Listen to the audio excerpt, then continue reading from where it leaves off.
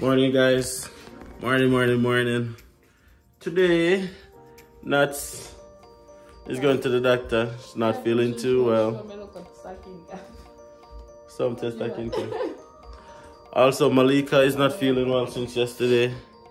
She had a fever last night and convinced that she have the flu. So we're taking them to the doctor. Get checked up. Nuts is not going to work today, so she's gonna be staying home. This one down here, so at my foot, is good in case you guys are wondering. She's okay. Say hi, Malia. Say hi. Say hi. And I am good also, guys. Gonna take them to the doctor right now before heading to work. Don't forget to subscribe to the channel if you haven't subscribed already. Just gonna show you guys what the day have in store for us. Gonna take you guys along through the entire day. It's been a while since we've done a full day in the life of. So that's what this video is gonna be about today. So stay tuned. Outside is cold, by the way. Of course. It's November. What date is it? November 7th? Yeah, November 7th. Outside looking like the middle of winter. We started getting snow over the weekend, like a dump of snow. So yeah, we'll show you guys what outside is looking like as well. And yeah, just stick around, guys. Stick around for the ride. As you can see, Nats is getting Malia ready. And yeah, see you guys on the road. Guys, this is what outside is looking like this morning.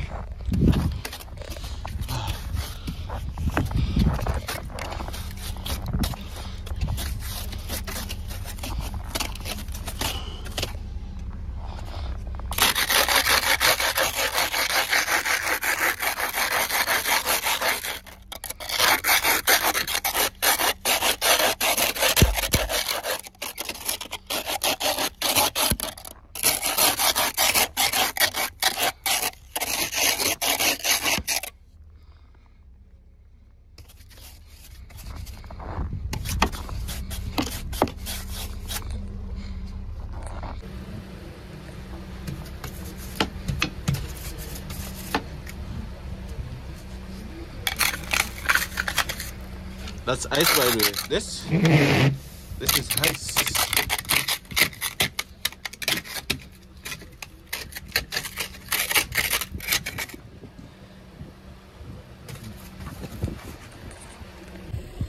Guys, as we said, winter shoes is not meant to be pretty, you know.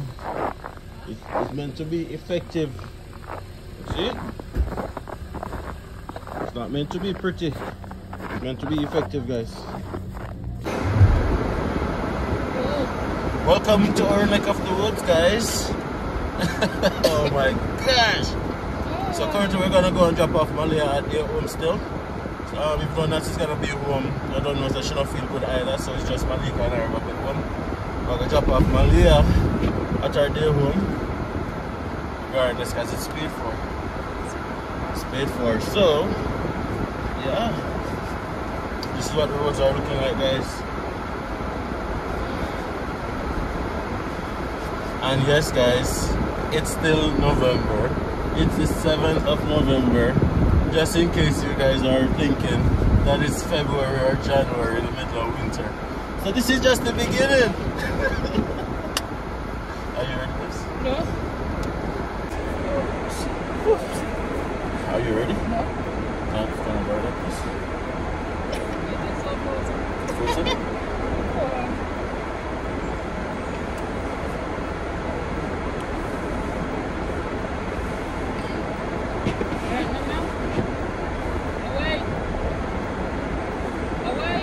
It's so hard. She answered, yeah. It's so hard. Good job, Mama. It's so hard to get a doctor's appointment here, guys. We'll talk a little bit more about that a little more in the video. Stay tuned, by the way.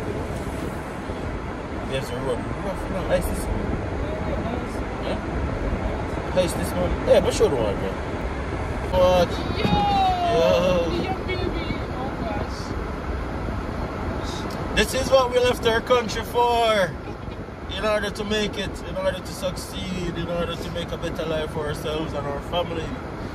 This is it, guys. This is it. And nobody feel like say you can call in sick when you look like this. Right? You have to go to work, even if it's minus 45, minus 40. You have to rise up and shoot out. And shoot out. I know, like, especially in Jamaica, little rain and nobody not gonna work. Guys, it's different, right? That's what I swear.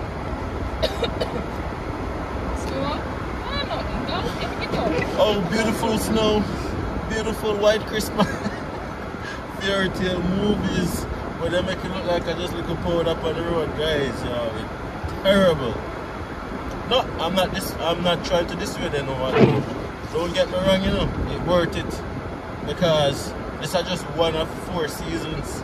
The spring is gonna come, summer is going to come, and fall is going to come again. So it's worth it still. I mean, I suffer through this little period of time, and then the rest of it is worth it. So it's not like I'm saying these things to like dissuade anybody from coming. It's worth it, guys. I'm telling you that, worth it. Still show out and make an effort. Just be prepared. Be prepared. Mission number 1 as soon as you land, get a car. Mission number 1. If you're in Alberta, don't get a car. Well, yeah, if you're in Alberta, Manitoba. not just these places, but it doesn't matter the province really, you know, because remember, say get terrible everywhere at some point. So mission number what? The difference is some places have more transportation options. So you might be able to call a Uber, you might be able to get a train, you might be able to, you know, different things. That are the difference. But in a small town like Prairie, where there's just one public transit bus system and private taxis that are so expensive, you have to get a car, guys. Otherwise your pocket I go burn you. Your pocket I go burn you. But we are talking for ourselves, so maybe we can afford it. You understand? And I like everybody can afford it. Why not?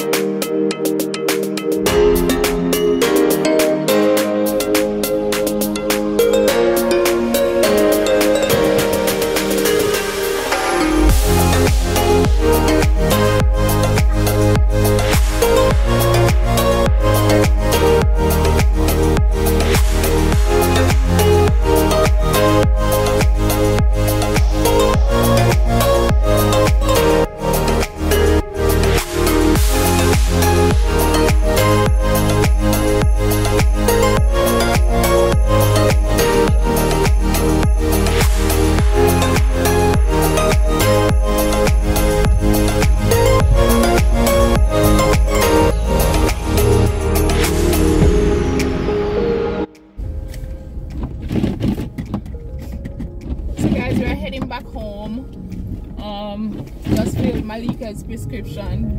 That's a whole story right there. So walking clinic didn't take long. Was expecting to stay a little longer. She have a cold, she get antibiotics, and overall the experience at the walking clinic was fairly good.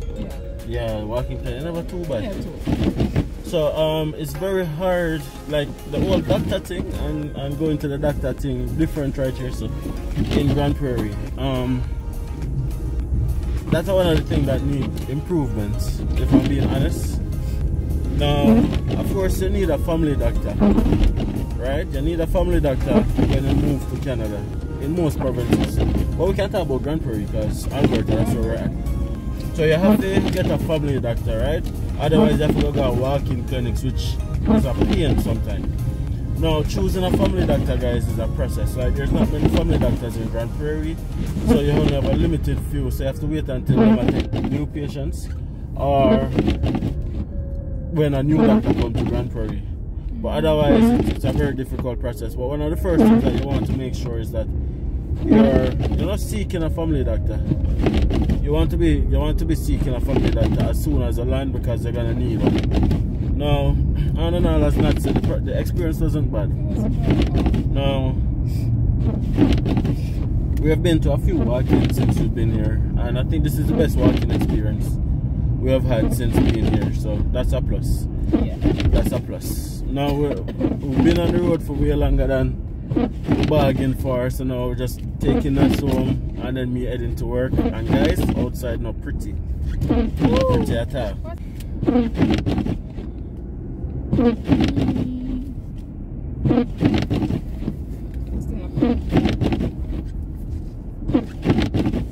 Okay. What happened was the thing that squeezed down on the power button.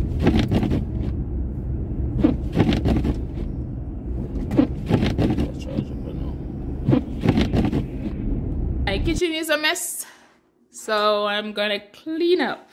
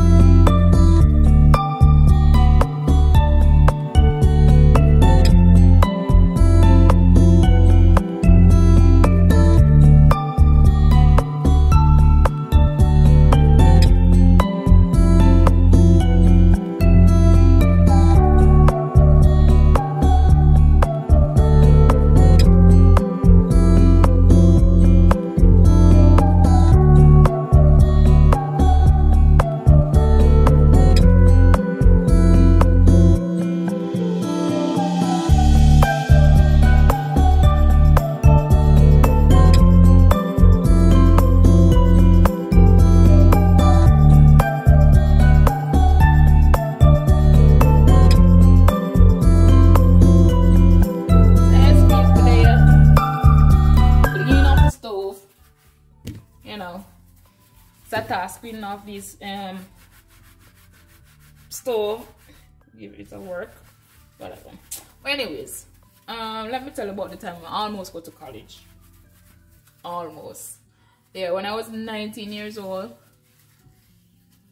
sign up, application, everything. But let me tell you what happened. Let me give you a backstory. So when I was 18, I think I was 18, I started working with the sugar company at Jamaica. I work at the Money Must factory that's in Clarendon. Those are who big up to the Clarendon massives. I worked there for about 7 to 8 months. I worked there, and in that same year I get laid off. Like they had redundancy, so everybody, you know, new personnel taking over and all of that. So I laid off from that job, and then I got another job working with the sugar transformation unit. That was an awesome job, and all of that. Responsibility was to go around and see where the sugar workers was, you know, living, and see what kind of assistance they could be given by previous sugar company or the owners. So I was a part of that team for a while. But because I was working for a short period of time with the sugar company of Jamaica, I was part of that group too. So we get some money. Honestly, right now I don't remember how much money we get, but we get some money. We get some money, and I try to remember. So I get some money from that. I honestly don't remember exactly the amount right now, but I had a friend that was going to NCU at the time, and we were close. We were like best friends, and she was telling me she was doing IT, and I wanted to do nursing, and you know, I'm like, yeah man, I got college, I'm gonna do it first here, try to get the maths and, you know, do some prerequisites and stuff like that. Yeah, get some credits and, you know, try it, go on. Anyways, get the form, fill it out, doing medical, you know, just to submit, have the money, you know, for the, I think for the first semester or the first year, I had the money to cover everything for the first year. But guess what I didn't cover? Food, living expensive, not like that. Books, nothing. Girl never had that thing, but not like that. I was just thinking about school fee and just going to school. Didn't have that plan. But anyways, was so optimistic about like going to school. I was going to school, and I told a family member, and right there the person turned to me and said, where you gonna get money for where you gonna live? Where you get money for go to school? How that gonna work? And right there it hit me. I can't go to school because I have nowhere to live. Family member not gonna support me. The money for that I had for the year or the semester, I'm not quite sure, but I had enough money to pay to start school. Wouldn't be able to cover me for the length of time. So I just decided, so you know what, I'm not going. Because that one family member decided, say, yo, you can't go. So it wasn't that I didn't want to go. It's that naysayers and persons around you saying that where you're going to get things, or where you're going to go, or where, you know, the naysayers. That's why I always say, don't listen. I reach a point in my life where now, you see, anything that anybody says, don't affect me. Good, bad, the indifference, nothing affect me. Right? It's not like I didn't want to. It's just listening to people. So my advice to anybody watching this video, do not listen to nobody in regards to chasing your dreams. If your dream is to come to Canada, make it happen. Don't even tell them. Yeah? Don't even tell them. Go at it, work at it. People always say you can't because they know they can't. Or believe that they can't, they believe that you can't. There's so much can't in that we just said a while ago. Yeah. Stop saying you can't. Say you can. And I will. Words are powerful. Words are so powerful. And the words that you speak into your life, it will guide you. If so it's bad, you're speaking out of your mouth, a bad will come back to you. Anything that you want, just go for it. Don't let nobody stop you.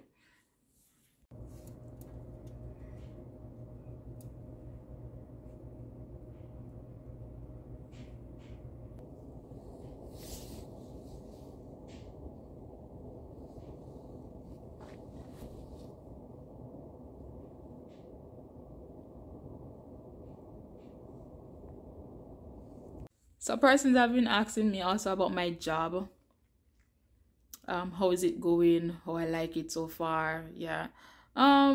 It's awesome. I love it. I love it. I love it, peeps. I love the job. I love the job. So I am a data entry clerk. Well, data entry, yes. It consists of me basically fixing problems for this company, in the sense where a person on a daily basis, person send me information to fix and I fix it and send it back. It's pretty easy, but it's not, I'm not saying easy, no job is easy, but it's really good. I love the job. I wake up every morning looking forward to going to this place to work. That's so good it is. I don't feel black. What I mean, I don't feel black in the sense that I don't remember that I'm a black woman or a black person or anything like that, because these persons don't treat you because of your skin color.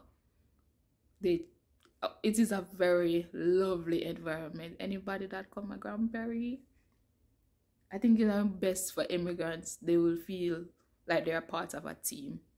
I feel like I'm a part of a team. And I'm just there. It's like, it is not like I've been working there for years. It feels that way, but no. The persons are so relaxed, but what I've learned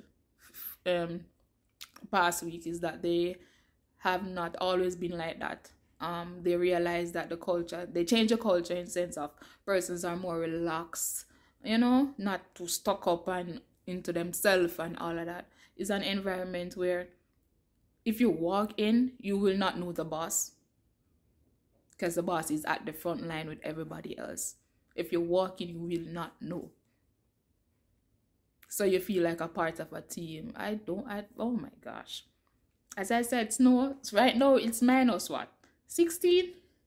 18? I don't not even know. Snow out there and it is cold. And I'm looking forward to going to work. Yeah, I'm looking forward to going to work. It's not like I'm complaining, the place cold, I get to put on my warm bed and God, it's a place, all that. Nothing like that. So that is how my job is going. Monday to Friday, weekends off. So it gives a family time. Oh my gosh, this place. And the persons are so friendly and they're so lovely. Oh my gosh. Best place I've worked since being in Canada. Is the best. I know that all organizations or companies have their flaws. I haven't seen much, and that is good.